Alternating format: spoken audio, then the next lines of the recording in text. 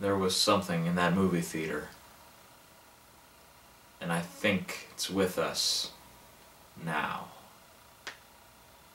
Yeah, that's right. I saw Evil Dead tonight, yeah. Okay, it's been a little while. It's a couple weeks since I'll review, but whatever. I guess I'm in a thriller horror mood this month, I guess. I don't know. Weird. It's right before the big summer box office blockbuster season, so I don't know. Okay, anyways, so Evil Dead. For those of you who don't know, this is a remake of the original film. It came out just shy of a month ago, and I finally got around to seeing it. Actually, my home theater actually got around to putting it in, so, But yeah, before I had a mild interest in seeing it, and then I thought, well, what the hey. It was between this and the baseball movie with Jackie Robinson. Believe it or not, this won. Just on a coin flip, actually. But anyways, I have seen the original Evil Dead with Bruce Campbell once, directed by Sam Raimi.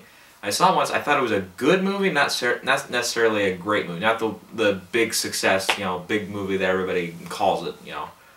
I didn't get as much out of it, but I was probably so turned off by all the blood and guts and stuff that's all really, really fake. Like I remember, there's one part where this girl is under a cellar. They don't have it in the remake, but in the original, where this girl gets dragged under and then she's like being partially devoured or something, and there's like Kool-Aid, like somebody's literally dumping a huge container of Kool-Aid around, and it looked really, really silly. But it kind of gives you still get that effect of somebody's just being ripped apart, and we can't see all of it, and it's kind of one of those things.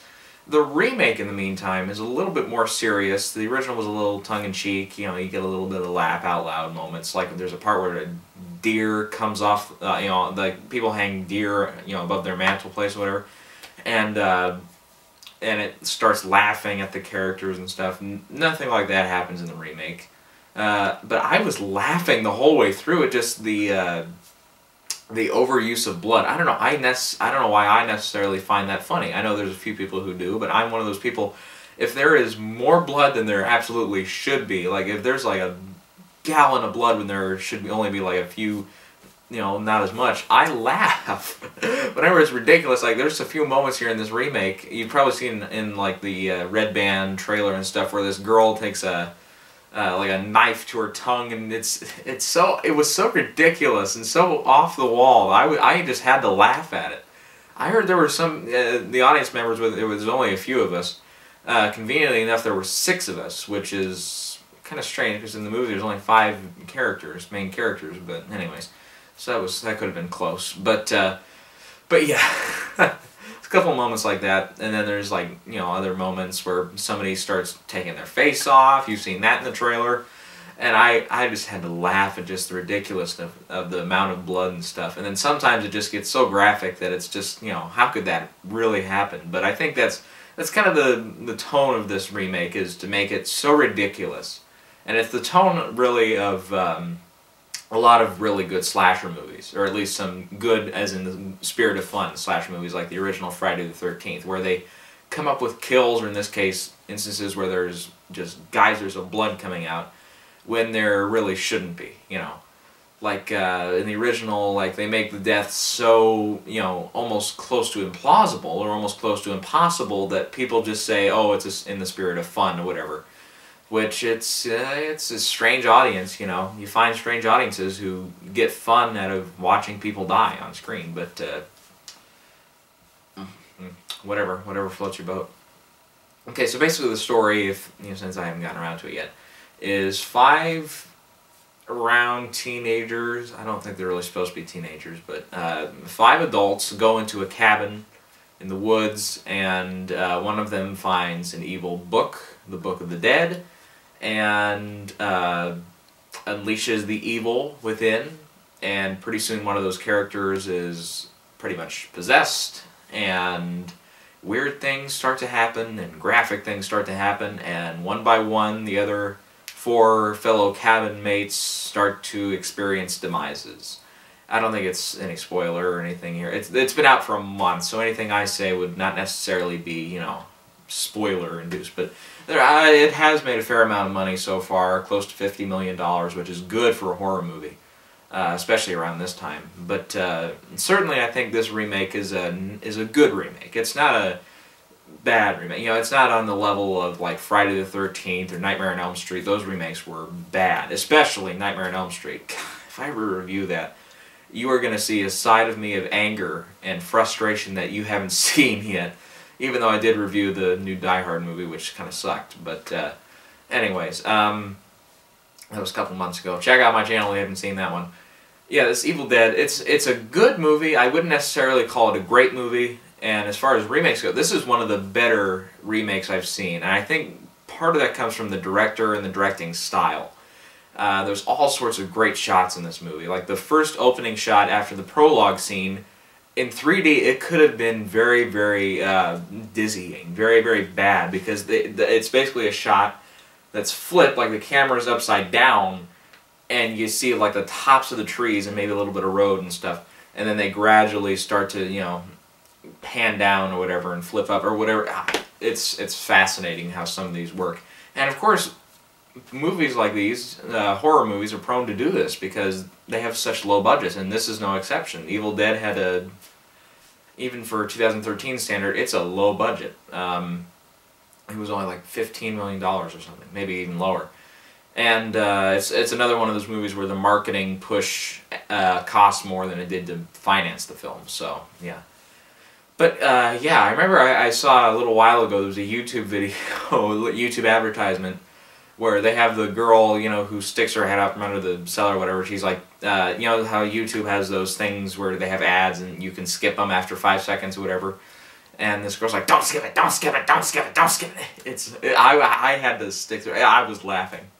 I thought that is original. That is original. So I do not know the director's name, but I know Sam Raimi helped in the producing of this. I think he was executive producer. He might have been producer. I'm not sure.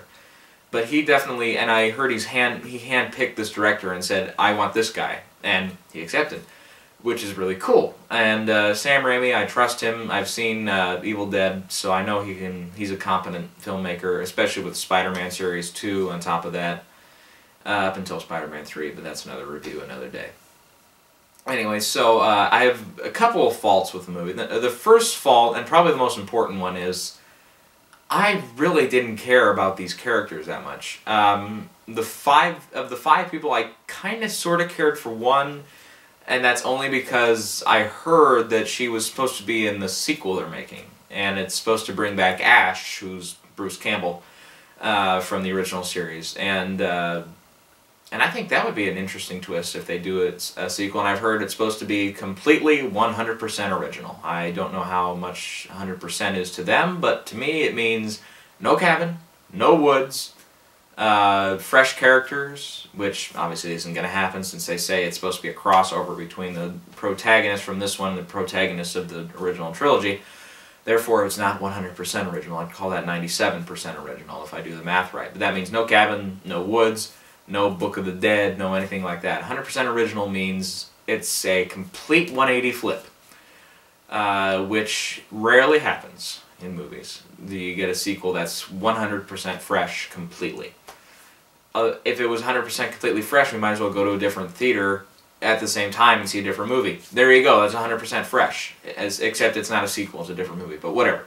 The point is, the one main character in this name, I think her name was Maya or Mia or something. It looks like Maya, but it's Mia, I think. I didn't really feel very much for her as a character. She's kind of like a drug addict at the beginning of the movie, and she's trying to get sober from that. And that's kind of the whole reason why they're there. Kind of a weak reason, but okay, I'll go with it. And you know, and then right away she gets all this stuff happens to her. You know, you see it in some of the previews, and I have to say that scene that was creative. That had me laughing when the girl gets. I won't spoil it in case you haven't seen it, but if you see the preview, I think you get a clip of it here and there. But yeah, that was, and it's in the original too, by the way. But it's a little bit more, you know, low budgety to say the least. Whereas this one, it's all, you know, high-tech gizmos. And I have read up on this a little bit, and they claim there are no computer effects in this movie whatsoever. All the stuff was makeup and like mock-ups and puppetry and stuff. So I don't know, I'm, just like old times, back in the 80s when they had, literally, they had $50 for one shot. They had to make something, for an example. Yeah, so I love stuff like that. And I love the fact that this movie doesn't use CG. I don't think so. If I looked, there was maybe one or two shots that maybe looked a little bit CGI enhanced, but not necessarily made 100% scratch from CG. If that's what they meant, then I still commend them. They still, I mean, I could tell some stuff, oh yeah, definitely, that is 100% made up on the set, not CG. And then there's other stuff that kind of looks a little CG enhanced, at least. But certainly not all computer shots. And that's certainly something I commend the filmmakers for. It's a challenge to do that today. Well, the biggest thing with that is not the challenge of doing it, it's the challenge of pitching it to the studio. Because the studios, they say, oh, it's so easy, do it in the computer, do it in the computer. It's hard to do live. And the filmmakers realize that. They do it anyways. And that's cool. I commend them for that. I commend them for that, I truly do. And so yeah, these 5 characters, I only cared for her a little bit. And then the rest of them, I couldn't care what order they died in, what their personalities were like. Just as long as, nothing happens to this one girl, because I already know something is not going to happen to her because she's supposed to be in the next movie. Other than that, I think maybe a couple of things could have been changed. The pace of the movie was pretty good. It just took just a tiny bit of time to get started, almost to the point where I started to look at my watch, not in, okay, oh, it's 20 minutes and they haven't really done anything yet. Oh, it's 23 minutes, they still haven't done much. Not to that point, not quite to that point, but I was getting close. And part of that also, of course, is the movie is only an hour and a half with credits, so you can't, if it's any shorter, then it's going to be a little tough to sell too. But I think they could have at least done a little bit more interesting stuff in setting up these characters in that time before all the stuff happens, before the book, the famous words are said and stuff. But yeah, as far as comparison to the original, I think the original still stands as a good horror movie. This stands also, just in its own right, is a good horror movie. I would definitely recommend this to horror fans, but not necessarily to general audiences, because general audiences are probably not going to be turned on to this movie just based on the advertisements they see. I definitely say be careful if you watch this movie, because if you're prone to being sick when you see violence on screen, this is not the movie for you. Let me think. Horror fans will like this. Gore fans will like this. If you're a fan of Sam Raimi, you'll probably get a kick out of it, because it is Evil Dead. Other than that, I'm trying to think. Is it better than the original? I have to see the original again, because it's been at least 2 years. So maybe my perspective has changed. Maybe I like the original better now, but maybe I don't. Not sure. But this is definitely fan service, to say the least, for a remake.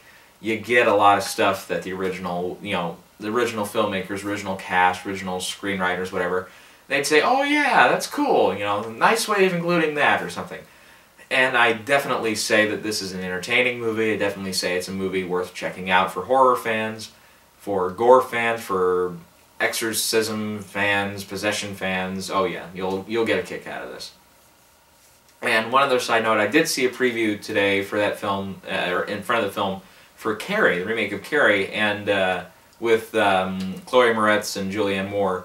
I have to say, the more I look at that preview, I've seen it a couple of times now, the more I watch it, the more I say, I think they're doing a good thing. I think the Stephen King remake, this is going to be one of the better Stephen King adaptations. Because those two stars, you get them in that movie, it's going to be good. I hope. Too close to call now, of course, since it's, what, 6 months out? Just under 6 months out. So yeah, that's definitely a horror film I'll see. Up until that time, I don't know. Next week, I think you'll get a review from me, definitely, once summer starts. What comes out? Iron Man! Yeah, Iron Man, cool. Iron Man 3. Actually, I have to say this. I know what's going to happen in Iron Man 3. I could spoil it for you right now, like what happens at the end, which I'm not going to say, except for some... Sorry. But yeah, I read the Wikipedia page. I shouldn't have. I want to shoot myself for doing it. But there's an advanced showing. My local theater is showing an advanced showing of it on May 2nd at like 9 o'clock at night. So I'll do the review that night once I get home. And I'll start uploading it, and hopefully by that morning you'll get an early review of Iron Man 3 the day it comes out, which I'm really excited for. And it looks better with every promo I see. I get more and more excited for it, more anxious to go see it, get it over with, experience Iron Man 3. It's going to be cool. I can tell. It's going to be something fun, I hope. And the reviews I've read say very good things, and it's premiered already in Europe and all that, so you can probably sneak online and illegally stream it. I am trying my best to resist that, because I know I've seen a couple sites where I can do that, but I'm resisting for now. So if you see a review before the 2nd, you'll know what's happened. I've succumbed to my thing, whatever. But let's see, other than that, let me see. There's that 42 movie I might see. The one I mentioned earlier in this review, the Jackie Robinson movie. Might go see that. Not sure yet. And then another thing, this is kind of interesting, I've been meaning to do this for about a month or so, but I made a short film with 4 people, 5 technically, and I used some music that I legally do not have the copyright rights to, so I can't upload the video as is on YouTube. I need to arrange my own music, or find music that I can claim, you know, I have whatever rights to, and they can't take it off. But it's an original movie. It's kind of like it's a movie I did for a film festival, actually. And I you know, most of the time when I watch my own stuff, I'm very very critical of it. Like, this mask is so crooked, or these 3D glasses do not. I'm usually very critical of it. Or let me see, do I still have it? I don't know what happened to it. Hang on a second. Where'd that hat go? Yeah, remember my Lord of the Rings hat? I don't know what happened to that, but yeah, usually that'll be askew, or it'll be missing. Oh God, what a disaster! Oh, wait a minute. Yeah, that's it. Yeah. It's actually a Freddy Krueger hat, but okay. Yeah, but this work, I actually really liked it, so I'll try to upload that with my own music sometime soon, and just in case you were curious, it's kind of like a mini spoof ripoff almost of The Breakfast Club. It kind of has that feel to it, and it's actually a movie. It's actually a short film I can watch that I make that I can say, that's not bad, that's not bad. And so hopefully you'll see that soon. And other than that, sign off. Be watching you and my hat. And we'll see you next time. Until then, Evil Dead, horror fans, and for Sam Raimi fans.